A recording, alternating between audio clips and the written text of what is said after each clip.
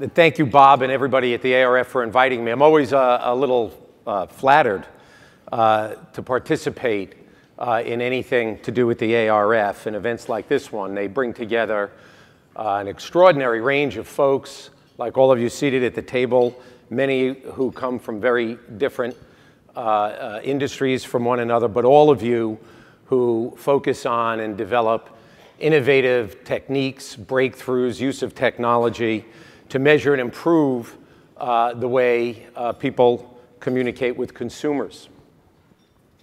It's also a bit of a selfish motive for me. See, the first time I was invited to an ARF conference was just shortly before the 2008 presidential election. And you know, as smart as we political people think we are and as good as we are at strategy and data analysis, nothing trumps a little superstition for bringing the election home in November. So I am very happy to be back here. I want to try and leave some time for questions after this about the election if you want, or anything else about our politics. Although, you know, if you're like me, you might have had enough of it by now, but we've got 5 months to go, and I'm not going to focus most of my remarks on this race itself, but I'll share some thoughts at the end about that, and I will try to talk fast, like the New Yorker I am, and take your questions about any topic at all. But I do want to spend the next 15 or 20 minutes or so sharing some thoughts about the challenges we face in elections, and think about them and the approach that we take that might be applicable to the challenges that you all face in your measurement and marketing worlds. Thank you. Sorry. Always good to take water before you start. Now, I want to say a few things at the outset that I believe are relevant. I come to this conversation today from a slightly different vantage point than most of you. I come much more from the persuasion side of our business, if you will, than purely the measurement side. And in politics, I don't want to make it sound like understanding past behaviors aren't important. In fact, some of past behaviors and associations are the most predictive factors in how people are actually going to vote, particularly party identification. But my ultimate mission in the work I do, excuse me, is more about creating some game-changing strategies that help my clients win, give them some insights that are going to allow them to change their communications in a meaningful way. Not just in the easy elections, but even when the odds seem very long, if not almost impossible. Now, I should also add, I know I've got some friends here, especially seated at the first table. Thank you. Nice to see Colleen. Great to see Dave back in action. And we welcome you back to the polling fold. And I know that in a few months, Dave and his fellow folks from CBS will be giving me a hard time with the latest public polling data that they put out. But my firm, which has been in business for about a dozen years, the majority of the work we do, even though we're best known for the work that we do in politics, is actually for our corporate clients. And we do a range of things for them, you know, from positioning. It's not all just competitive challenges. We do message development. We deal with crisis management. But I come to this from the perspective of also understanding some of the key differences from the world of politics and the world that you're all operating in every day. And I do enjoy the fact that I play in both arenas. And if truth be told, I look forward to the day when I never have to work on another election again. And I can only work for the corporate clients I have. It's also undeniable and indisputable that the advances that have you know, come upon us in terms of new measurement techniques are putting more data in our laps than probably any of us in this room actually imagined 10 or 12 years ago. This is the reality in my world in politics as much as it is in your world in brand campaigns. We have a whole room now dedicated in Chicago with people who just do data analytics, about 30 young kids who seem to never go home or bathe. We do know that they eat from time to time, but they are there any time of night or any time during the day. So we're all using these techniques. But my years of working on elections and on political campaigns, and this is my third presidential campaign since 1996. So when we win in November, I'll be the only person to have won 3 presidential elections for the Democrats. I know it's a nonpartisan crowd. I'm just putting it out there. But what my experience tells me from all of this is that as productive and as seductive as a lot of these techniques are, and however vast the amount of data is that we have at our disposal right now, they can also pose some real risks and challenges for all of us, including people like me. The risk is really that we start to obscure some of the essential elements and the choices that voters in particular, but consumers also, face, and the elements they bring to the table with them for the decisions and the choices they're making. And I tell everybody that I talk to, clients, people at my firm, when we talk about data, that I believe that those underlying attitudes and values that people bring to the table are more important, certainly as important, but probably more important in most cases than what you tell them to try to persuade them. Because if you have a fundamental disconnect with the approach that they bring to the discussion, with the conversation that they want to have, you're going to miss them by a mile, and certainly you're not going to get close to winning. Now, at the same time, I do appreciate the fact that elections in many ways are different from your endeavors. But the signature differences of what I do on the political side do create what I believe is an urgency and a competitive edge that can too easily, if we're not careful, become diluted, lost, or tempered in a way when we're analyzing data and making decisions going forward on the corporate side. Now, our primary distinction in the world of politics is an obvious one that we all know about. We only have one decision day. That's it. Your consumers are making decisions every day. They could be making the same decision in your category every day. You know, they might decide once a week which gas station they go to, which supermarket they go to. For us, there's one decision point on election day. And we either get that voter or we don't get them at all. That creates a certain pressure. Now, a second important distinction is that on election day, being second means you lost. You can't be number 2 in the category and think you've had a good year. It's a zero-sum game. Now, that creates an added little pressure for us, but, you know, it's like baseball. You know, if you succeed 3 out of 10 times, you're going to get to the Hall of Fame. Politics, we try to do a lot better than that, but you're still going to lose your share of elections, and it never gets any easier. Now, I can't say whether this fact of a single decision day and a win or lose zero-sum game actually makes what we do any easier or harder than winning market share in your more crowded categories and with your ever-changing categories, or whether it's harder or easier than delivering a certain ROI for the ad campaign that you're focused on at that moment of time. But I do believe it forces us to dig deeper and more constantly, certainly, into the data that's in front of us and make sure that we're not missing something in the attitudes, values, and the dynamics of our contest on election day. The reality of that is a strict deadline like election day frequently means that our data becomes disposable, and it becomes disposable very quickly. Events can happen in the world that change the dynamic in the race. You can have a situation a year ago like the Arab Spring, which may occupy everybody's mind for a while. You can have a debt crisis like you have in Europe, or you can have a strong month or a weak month of job growth or several months that are going to alter the shape of the landscape that we're in the moment. And we have to be flexible and agile and adaptable to ensure that our framework and how we've looked at this race based on where we started from and how we frame our issues still continue to resonate with the voters we need to persuade during these periods of shifting dynamics.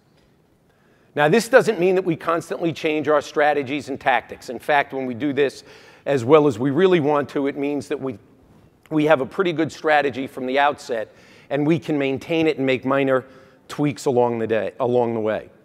But we do have to keep very attuned to the conflicting feelings that voters are bringing to the table. And voters, like consumers, are not monolithic characters. They are multidimensional. Yeah, there are Democrats, Republicans, and independents, and yes, that does seem to influence them. But they are as susceptible to the dynamics in the conversation as they are to deciding that on one day they want to go to Smith & Wollensky's for steak, and another day they're going to go to McDonald's, and they're the same consumer, and they're the same person. They're just making a decision in a different context on each day, whether it's Tuesday or Thursday or whatever day. So we're framing our arguments in a way to try to remain as resonant as we can in the face of a lot of shifting dynamics. So I typically set out to try to examine the data that's in front of me, examine the data that we're gathering all the time, and I try to do 5 things as we set out on any strategic direction. 5 things are very simple, to me, anyway. I want to control the context of the debate. I want to set or raise the stakes that are on the line in each election. I want to define the choice as a contrast, always. A contrast usually in values and vision, more so than looking back just at records. I want to make my competition own their positions. So yes, we are in a competitive framework all the time. Some of you might be working in a category where you're a leader that doesn't have to worry about the number 2 for a period of time, or you're the number 2 who doesn't have to worry about the number 3. Not as likely to happen today in the kind of rapidly changing media world as it used to, but we are definitely always trying to make the competition own its positions. And we need to have laser-like targeting, because we've got to get to 50% plus 1 to win most elections. Presidential elections, obviously, the Electoral College makes a difference, and the map and all the intricacies. We have 43 different paths to get to 270 electoral votes in this election. It's one of the advantages we have, is we have a lot more paths there. But typically, you're trying to get to 50%. And if we do our work well, then we're going to be truly uncovering the hidden architecture of opinion that's informing that particular context. And we're going to develop a more persuasive, a more winning argument with voters. I sometimes talk about it. I think it sounds simple, but to me it's not. At a time when we have more information about individual voters than ever before, the vote lists that we deal with today are as vast as some of the consumer data files that we append to the voter list now. Every campaign, almost any large campaign with resources, is doing it. We have more information about their media consumption, and we spend enormous resources during a campaign now to gather that information as well. So we're looking at both the behavioral data that's changing, we're looking at their media consumption habits, and then we're also using our current round of research to arrive at the key pillars I've just described, and that's the crux of what my work is. And it all, for me, comes back to 2 things, the challenge that we face when we have all this data in front of us and when we're out there polling, sometimes every week, sometimes every day in a week, certainly every month. But it comes back to 2 things to get to that winning architecture. One is to know the limits of the data that we have in front of us. And 2, making sure that we ask the right questions to learn what we need to learn. Now, in politics today, there's a great new obsession in the world of media. There's an obsession with historical data, probability, statistical analysis. You've got blogs on different sites that have their own professionals out there pushing all this stuff down. Every day there's a theory about some other data point that's going to be the not only relevant but determinative of who's going to win the election or not. You can imagine it just makes my life a bowl of cherries every day. It is one of the most difficult things we have to deal with. So, you come up with things like no president since World War II has been elected when the unemployment rate was higher than 7.2%. That was Ronald Reagan in 1984, and of course that's true. But at the time Reagan was elected, no post-World War II president had ever been reelected with an unemployment rate higher than 5.4%. And Reagan's unemployment rate was actually almost identical to the day he got elected in office. And by the way, why did we start post-World War II? Why are we leaving FDR out of it? He won 3 times with double-digit unemployment rates. Well, it was a depression. Well, we had a pretty big economic collapse in 2008 for the folks who want to start with the post-World War II data. There's another one I love that comes especially from my friends on the Republican side, and I say that in all candor. I have great friends. I do work for clients with Bill McInturf, who was John McCain's pollster, or Neil Newhouse, who happens to be Romney's pollster right now. But this is a great one. No president has been reelected when the Michigan Consumer Sentiment Index was lower than 78%. They are absolutely right. That is absolutely true. But it's also true that no president in history was elected with a consumer confidence sentiment as low as the one Barack Obama had. In fact, he's the only president in history to have been elected when the consumer sentiment was at 55%. So yeah, I could pluck out that one piece of data and say that's a huge one, and that's the one that matters. But by the way, I should email Neil and tell him that the consumer sentiment is above 78% again. It was 79% in May. Last year, late in the year, Nate Silver, I don't know how many of you read 538.com, the New York Times blogger. Nate's a great guy. He's made a whole career out of probability analysis and statistics. He's a young guy. He loves data, and it's incredibly entertaining stuff. To Nate's credit, at the end of every year, he puts out a blog post that says, here are my smartest and dumbest blog posts of the year. He owns up to it. So one of the ones that ranked as his dumbest one was in the fall last year. He said and wrote that the Iowa straw poll in Ames, Iowa, big event, candidates pay to go to get people to vote for them. Only the Republicans had it this year.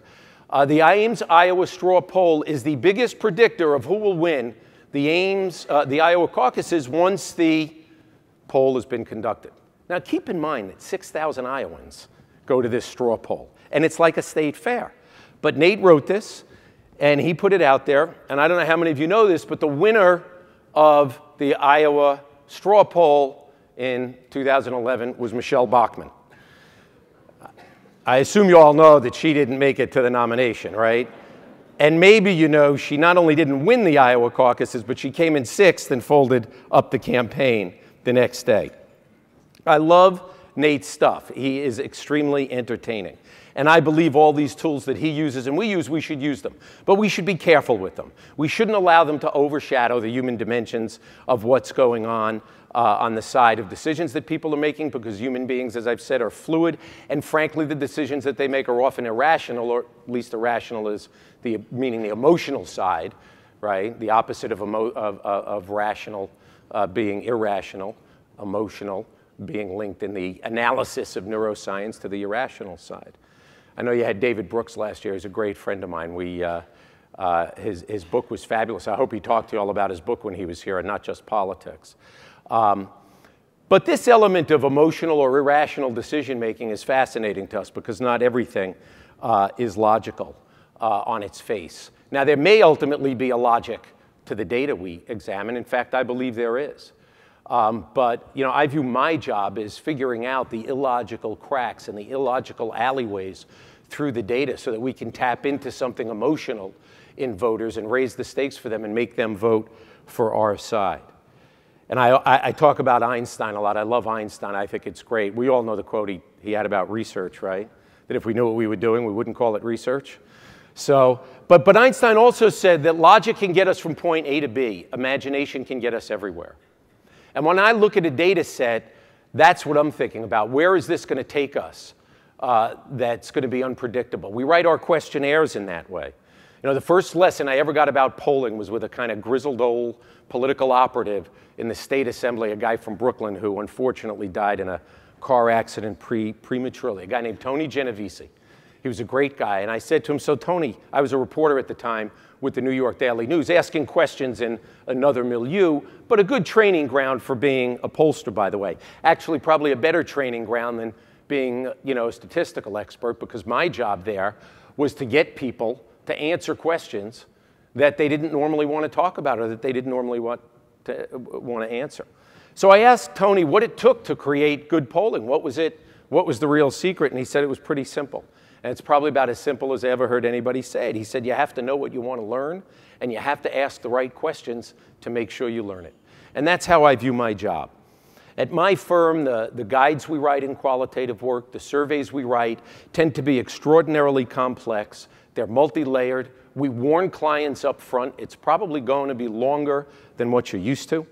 It's very nuanced because one of the things we want to do is cut through the conflicting sentiments that people can articulate in survey responses, and we draft questions to specifically try to cut through some of that. It's often painstaking and arduous. I love writing questionnaires. I don't get to do it often enough. We were sitting at lunch before, and I was doing some edits on this, and somebody, Bob and Colleen, friends of mine, said, oh, you're still doing some edits. And it reminds me, I was asked once about 8 years ago by someone in my firm, an analyst, a young woman, and she said, "Do you ever stop writing a questionnaire?" And I said, "No, why should I? As long as I can think of a better way to ask a question, to better learn what it is I want to get from the data set, why would I stop writing it before I have to?" At the same time, though, and I think this is more important and more germane for today, I tell everybody at my firm that when you're writing a questionnaire, every question has to have a purpose. There are no throwaway questions. If you're asking them, there's a reason for them. There's a hypothesis you want to test. There's some nugget of information that you want to get. And that's a very important thing because that's how you make sure that your questionnaires are going to give you a data set you can work with. But at the same time, when they get the data and we have the results, I also tell them that just because every question had a purpose doesn't mean that all data is created equal. It's not. You're testing out your hypotheses in your data. You're looking for nuances. You're looking for some avenue in. And it's not always going to come from every piece of data. Don't be afraid, I tell them, to take a data set that has 100 different questions, 90 different banner points and subgroups that you've looked at, and present the 10 most relevant pieces of data to the client that tells them the story that they need to know. So when we do this at our firm, we do it on political campaigns, and I thought I would use a real-world case to try to illustrate the point. One of the most difficult challenges I ever had was we were approached in 2010 by a group to help beat back a constitutional amendment in the state of Mississippi called personhood. Personhood's a pretty simple concept, and it's cropped up all over the country if you're not familiar with it. It's a one-sentence constitutional amendment that defines life as beginning and personhood, life and personhood as beginning at the time of conception. Now, these amendments had enormous but not obvious consequences regarding abortion, birth control, things like in vitro fertilization. And every data point that we had attitudinally, demographically, was solidly against us. And the coalition we had hired was largely made up of pro-choice progressive activists who had been locked into 30 years to having this debate in a certain pattern, using certain words, and they were pretty wedded to them. But they also understood that if we defeated personhood in Mississippi, we could defeat it anywhere. And so we agreed to do the work, but we also asked that if we do the work, we have to be free to play with the language and maybe move away from some of the traditional arguments that had been used for the past 30 years since Roe v. Wade to try to beat this. But just to give you some sense what we were up against. Mississippi, very conservative state. You probably know that. 60% of people in Mississippi identify themselves as strongly conservative. 70% of people in Mississippi wanted to ban all abortions or make it legal only in extreme cases. The pervasive belief across every group we talked to in Mississippi was that life, in fact, did begin at conception, and so therefore this amendment was really reflecting and restating their own values.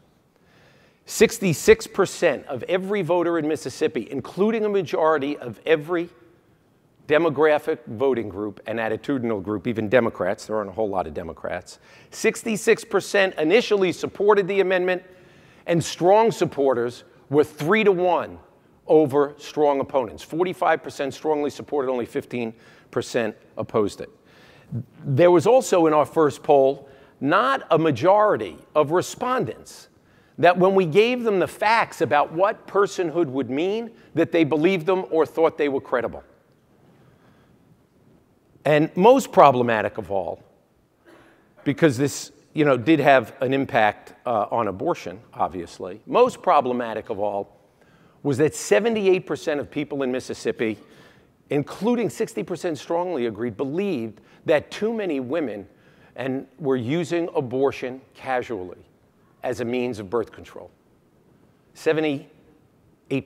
These were staggering numbers. And when I go through the list, I think it's probably the most daunting set of data I ever had in any political fight, and I actually still find it hard to believe that we defeated this amendment 1 year later. But we did. We had a year to work on it, and we did a lot of qualitative, we did a lot of quantitative. And what we were doing in this particular case, and this is where I think what my art form is really relevant, is we really did have to find cracks in this data. We were up against this kind of monolithic block of opposition, and we didn't even know how to get to first base to have the conversation with them. We had to find any sliver, any crack we could to push the door open, ajar, so that we could begin to have a contest here, a conversation and a contest. We knew there were also not a small sliver of voters, but there was a target group of voters that comprised about 35%. Remember, we had people dead set voting for this amendment. We had a small group of voters that said they would vote for it. But we had 35% of voters who we loosely qualified as swing voters. They were swing because they tolerated abortion, as I said, in some of the most extreme cases. But our task was such that we had to win 70% of those voters to defeat this amendment. We had to win more than 2 out of 3 of them. And all we did in our research was talk to these voters, most of whom were women, but their husbands also, and the men in their lives also. But all the conversation, all the language that we tested grew out of our qualitative work with them. We felt that if we were going to have any chance of defeating this thing, we had to use their language. We did online chats with them one-on-one. We did focus groups with them. We did triads with them. We did, some cases, panel back interviews, going back to them after the data. And then what we did is we kept taking and distilling their language, and we tested them. We brought some of our insights to the table so that we could really understand the nuances of language, even down to testing the impact of a single word, so that we could open the door and have this conversation that we wanted to. When we provided a strategic roadmap, after about 6 months of research, we identified 3 challenges to honing the message. This wasn't our messaging, but there were 3 big challenges that we faced, and I don't want to spend a lot of time on them. But number 1, they were reluctant. Voters in Mississippi were reluctant to empathize with a woman considering an abortion. And the consequence for our side, in terms of how we talked about this, was that we had to avoid the traditional empathetic language or language about privacy that the movement folks and the progressives had been using for years. We couldn't say things like, none of us can know what she's going through. Voters also in Mississippi did not believe that abortion was a right or a choice. And here this was the pro-choice movement, right to choose movement. That meant we had to abandon 3 decades of language and find something else to describe this. And we landed on the phrase, an important and difficult decision. Now, when you think about this for a minute, it was a significant shift from where the movement had been, but the validity of it was immense. Because for most consumers, a choice is casual. A decision is a weighty thing. And so by us recasting this, we're almost rebranding the discussion for our purposes in Mississippi. The last challenge I mentioned to you is that voters didn't see the consequences of what this amendment would do. What we had to do is find our opponents' words, the supporters' words, to use it. And luckily, they accommodated us. Now, we kept these caveats in mind as we finished our research and created a messaging architecture that ultimately had 3 pillars to it to push back against this daunting data that we believe succeeded because it did reflect values, attitudes that people were bringing to the table. Our first major barrier was that people believed women were using abortion casually as birth control, as I said. So our strategic imperative here was to control the context.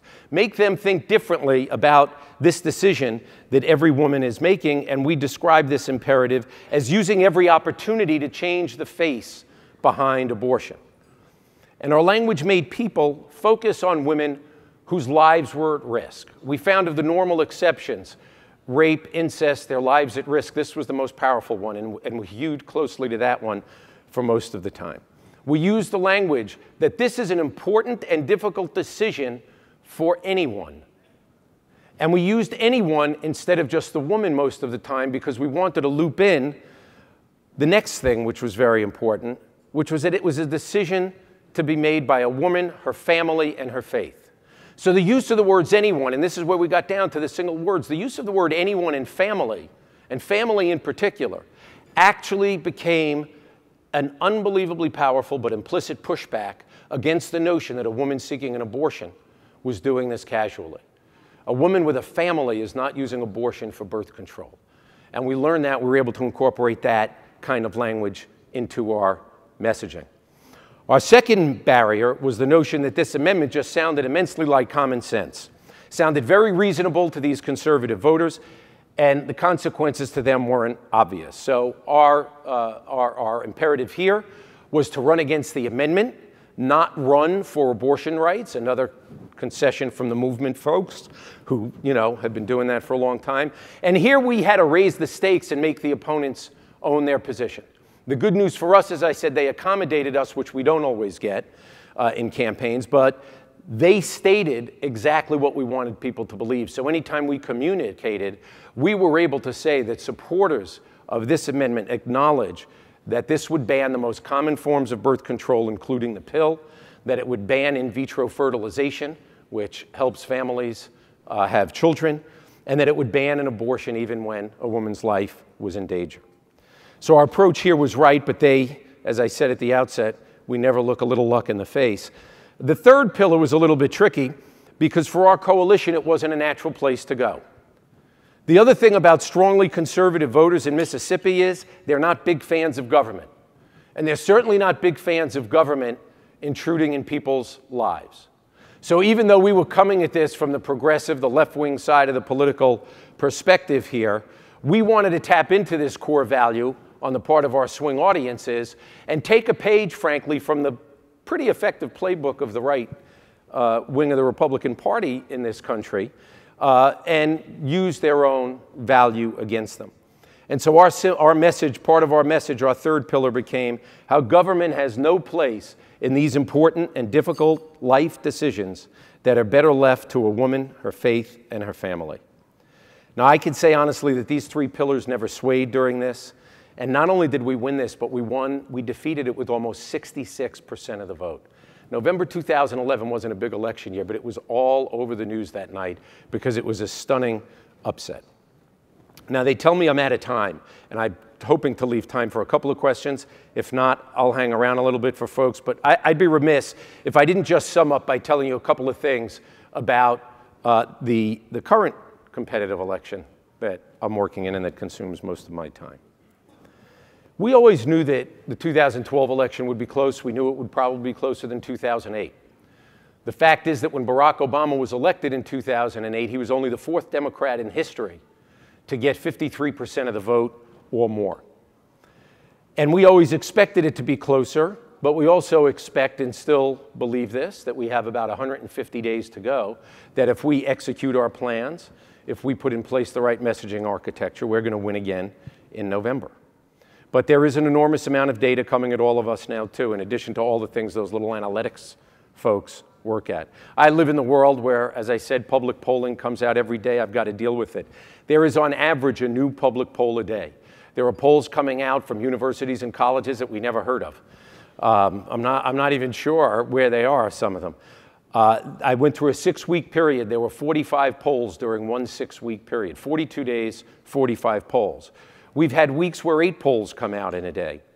Some of them, in 1 week, we had 8 polls come out. One had us up 9 points. One had us up 7 points. 4 had us even. 1 had us down a point, and 2 had us down 3 or 4 points. An enormous range. Not impossible, maybe improbable, but not impossible that in the span of 6 days we would have that kind of variation among the electorate, because the electorate is just not all that volatile. And from my vantage point, there are a few things that are important and that jibe with some of the things I've said. I believe the stakes in this election are extremely high. I do believe this is a make or break moment for America's middle class, for those people working to get there. As far back as 2005, after the Democrats lost the 2004 election, I've been doing research with what I would call mainstream, middle income, middle American voters. And I don't mean middle American just geographically.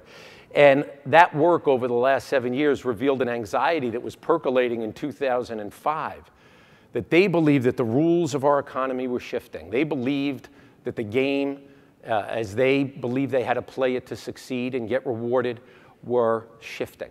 And they weren't like tectonic plates shifting slowly. They saw their economic world falling out of balance. They didn't know what to do with it.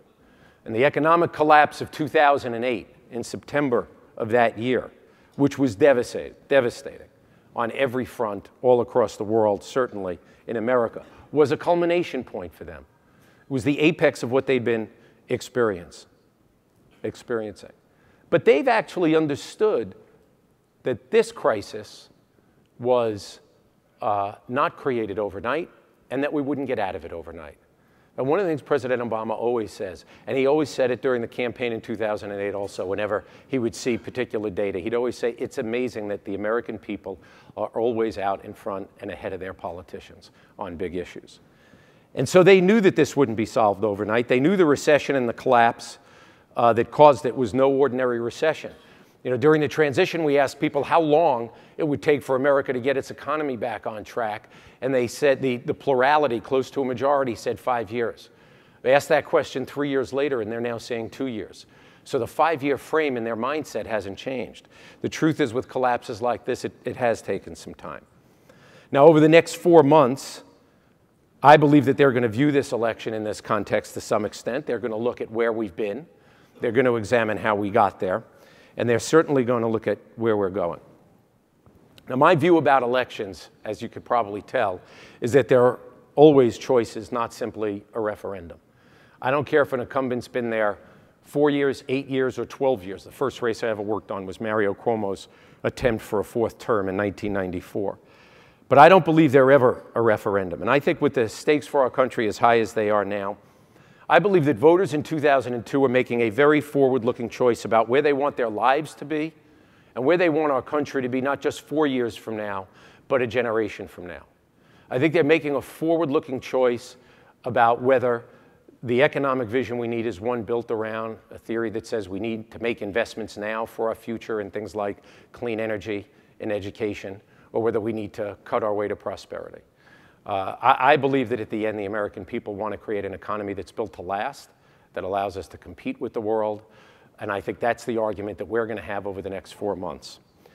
And after that choice is made in November, I promise to come back to ARF again, take questions for as long as you want, because I know we probably only have a few minutes today, and talk about whether or not when we look back at this election, you'll be able to say to me, I counted the right things that mattered, or I counted the things that didn't matter. Thank you very much.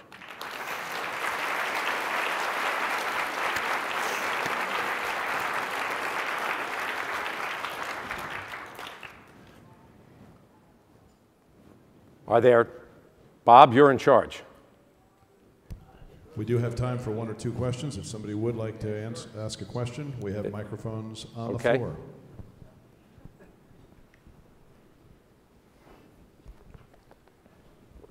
I think we've got one coming on this side first. Okay, we've got time for 2. There it is. Mike Hess with Nielsen. This is about Europe. We all know that when Europe goes up, the stock market goes up. When Europe is in bad crisis for a few days, the stock market goes down. What do you think the impact will be of Europe and the way it's playing out on the election? Yeah. Look, first thing, let me take the stock market piece of that question first.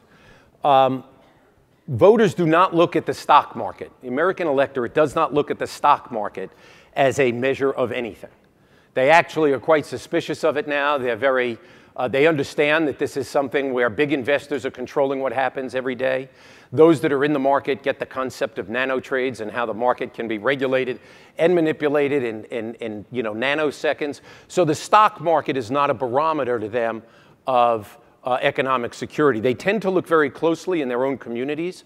They judge the economy, in fact, by things close to home. Are there fewer houses staying on the market longer? Are there empty stores getting filled up? Basic things like that. That's how they tend to judge it when you talk to them qualitatively. Interesting, I said the Michigan consumer sentiment went up in May at a time when our job numbers were softer. There's not necessarily a correlation there. But the larger European problem is one of those external factors that could shift the dynamics.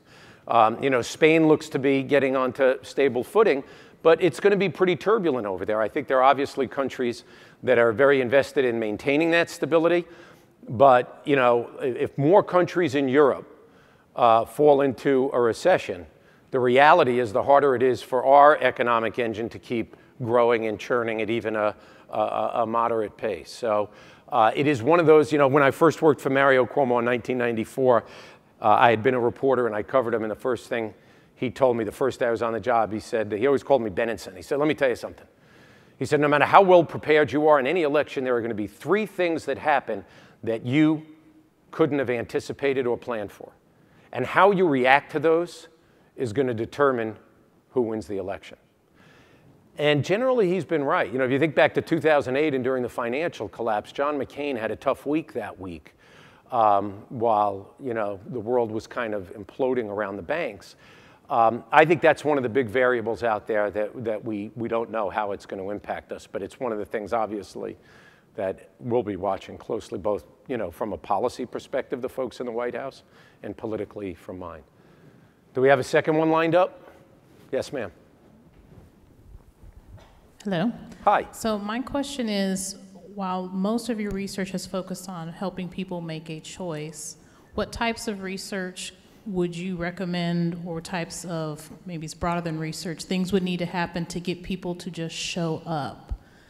Because I think that's the problem, is we're so divided because we're talking to a smaller and smaller group of people who care about A or B, and we're forgetting the others that aren't even participating in the conversation at all, and it looks more decisive than it actually is. So I'm wondering what kind of research, if a client came to you and said, how do we get more civic participation locally, nationally, what kind of research would you design to, you know, answer that? You're talking about politically getting people engaged? Well, politically, and but showing up at the polls? Showing up at the polls, showing up at the local school board meeting, showing up at just being civically engaged and caring about the policies that are being, you know, implemented. Yeah. How would you design that research to find that answer? You know, there's a guy named Curtis Gans who runs a voting institute who has studied voting patterns all over the world. And you know, at a time when turnout was a lot lower than it was now in terms of elections, that's a big question. You've got a lot of ground there to cover, so I'll try to do as much of it as I can. But let's just start with elections.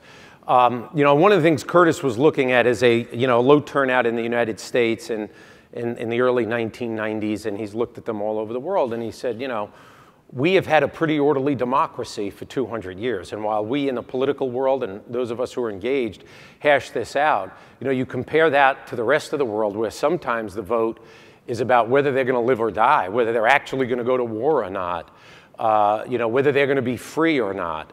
You know, I think we all probably still remember vividly the lines of people voting for Nelson Mandela the first time you had open elections in South Africa.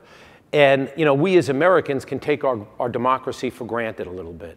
You know, we are the longest, most stable democracy in the history of the world. That being said, we all would like to see more participation, but voting in presidential elections has actually gone up the last few cycles. You know, if you go back to the one that came down in Florida with Al Gore and George Bush, about 100 million people voted. You know, 2 elections later, 133 million people voted, and it's not just all population growth. Your issue at the local level is another challenge. But in terms of the research we drive, I mean, look, in our campaign, obviously turnout's a big deal for us. So we're using all kinds of research. We look at, you know, online communications. What are the buttons we push that get people to respond? You know, our campaign has identified $3 as the donation that we need to hit this time to get people engaged in giving money. Last time it was $25.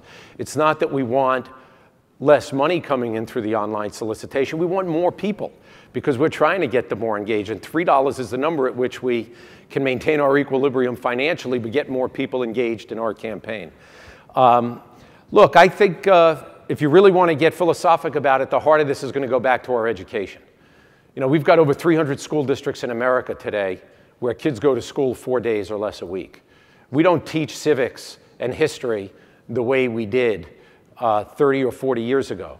The appreciation of what our Constitution actually means and what our founding fathers were doing from a historical perspective is not something that most Americans know anymore. So I think that, you know, it sounds a little hokey coming from somebody like me, but I think if we don't do the basics on civics, then, you know, you're going to get the democracy that you invest in.